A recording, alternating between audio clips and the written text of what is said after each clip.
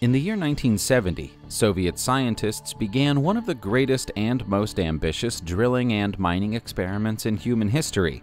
In the Kola Peninsula, a drilling project started which would go on to reach farther down into the Earth's crust than any other in history, setting a Guinness World Record that still stands today.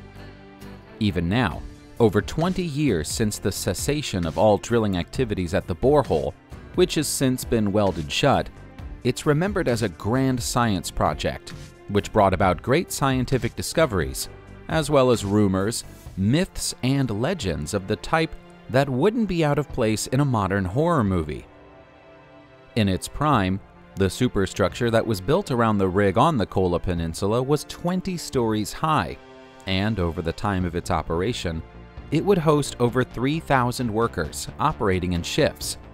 Teams who were permitted to operate in or around the rig comprised of leading geologists, which specialist knowledge not only of how to operate a large drill, but what might be found below the surface.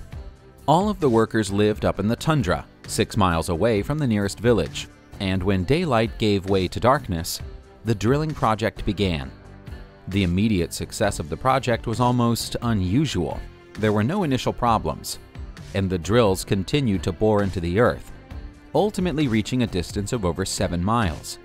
It was the most significant scientific achievement since the Americans had successfully placed a man on the moon.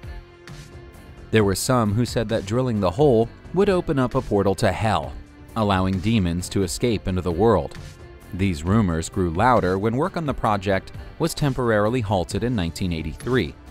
The legends say that even though the temperature on the ground shouldn't have exceeded 392 degrees Fahrenheit, the temperature recorded at the end of the drill actually reached over 1,500 degrees. Allegedly, on the end of the drill was a microphone, which captures the screams of tormented souls deep in the pits of Hades. These screams were relayed to observers on the surface who became traumatized by what they were hearing. An atmosphere of deep fear and anxiety gripped the rig, and work suddenly had to be shut down without warning. At least that's the story. Here is a recording that's claimed to come from the Kola borehole, from a microphone that was lowered into the well. Listen to it for yourself. Not many people initially believed the rumors, and the drill was set back into operation. However, in 1992, digging work at the Kola borehole stopped forever. At its deepest point, the temperature at the bottom of the hole was 350 degrees Fahrenheit. Scientists had been expecting a maximum temperature of 200 degrees. Nobody, including project head David Guberman, could explain why there was such a significantly higher temperature than anticipated. Those in charge concluded that it would be unsafe to continue operations, and so they stopped. Guberman keeps the myths and legends about the borehole alive. To this day, he takes tourists to the site of the abandoned drill, telling them the tale of how foolish scientists drilled a hole to the underworld and released ghosts and demons from below. It's an entertaining tour, and it helps Guberman pay his bills, but it isn't actually what happened. The story about the borehole opening a portal to hell had actually been started as an April Fool's joke by Finnish journalists. They intended it to be a funny story, but something got lost in translation, and it was reprinted by American newspapers as fact. Before anybody had the chance to do any fact-checking, the story had gone around the world, and everybody knew the Kola Superdeep borehole as a haunted mine. What happened at Kola, and what was achieved by scientists there, is actually more interesting than any myth or legend could ever be. This was a completely new science, involving drilling to depths nobody had tried to reach before, using unimaginable pressure and new technology to bore the holes. Battling high temperatures and resistant rock, the geologists pressed on, determined to reach their goal of going further into the Earth's crust than anyone had ever achieved previously. By 1979, they'd broken that world record, taking it from the Bertha Rogers hole in the USA. By 1983, the drill had passed the 7.45-mile mark, and it was time to celebrate. Moscow announced the success in the project, and scientists and dignitaries from all over the world were invited to come and see the results for themselves. The great and the good descended on the Kola Peninsula to see the rig and to study samples of rock that had been extracted from the incredible depths. No human eyes had ever seen rock created under these types of geological forces before. People wanted to see them and spend time studying them. Because of this, work at the site stopped for a full year to allow these studies to take place. That turned out to be a bad idea. When drilling restarted again in 1984, disaster was around the corner. A 3-mile-long drill string, which is a hollow tube essential for keeping the drill lubricated and working, twisted off and became embedded in the hole. 5 years' worth of work had been lost in an instant. The only option was to begin drilling again from farther up the borehole. Operators resumed the work and began to drill a parallel hole, starting at a depth of 4.3 miles. It took them years, but in 1989, they finally once again passed the 7-mile mark once more. At its maximum depth, the borehole measures 7.62 miles. Now, having reached the depths once more, further study was possible, and this time Kola turned into a sort of time machine.